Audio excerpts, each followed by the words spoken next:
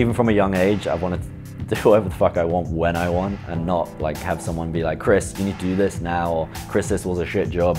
I want to be the one who tells me what to do. I'm Kris Roberts, and I am the owner and operator of Kris Roberts Fitness. So yeah, I concentrate on changing people's life, not just changing like a quick fix thing that will only last a month that people can't do sustainable. It's all about sustainability. The thing what most of my clients say is they can't believe that it's sort of this easy when they see the results, and that's the way it should be. I've always had this feeling that I didn't fit in with society and like the normal things. Like I wasn't very good at school because I hate being told what to do. All of my jobs, I pretty much got fired because I got bored and I just had a problem with authority. So I've always wanted to do something myself, and I've had that drive. Teachers did not like that. About a year ago, I actually just quit my job, no money, nothing. Saved just my final salary.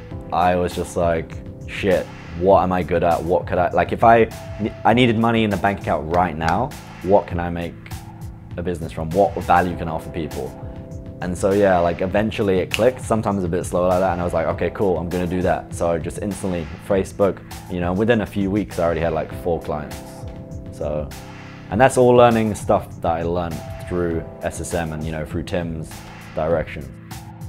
You know, you become part of like that mastermind, and because of that you sponge off of other people, like you learn certain things. Like obviously certain people are better at one aspect and you're better at another aspect. So you really like are able to just become really well-rounded as an entrepreneur through that.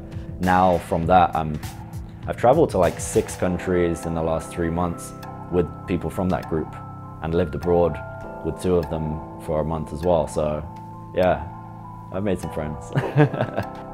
Imagine if you discovered magic or something like that, and it's like nobody else knows about this magic thing, and you go to talk to them about it and they're just going to be like, oh wow, cool. Like they just don't get it. It's not a bad thing on their part, it's just you need other people that like know this kind of magical stuff, and it's like can come together and like create even better awesome stuff. So I mean, we're here in Hong Kong. Like 2 weeks ago this wasn't even a plan. This was, someone asked me, oh, do you want to go to Hong Kong? I said, fuck yeah, I want to go to Hong Kong. When are we going? Tomorrow. Cool, let's do it. You know, when would I have ever been able to do that? Information that people want, you can turn it into a business. Freedom to me is being able to do whatever I want, whenever I want. And that means being able to afford what I want to do, being able to go where I want to do, at any moment, at any point, anywhere. And just really having that freedom to do whatever you want.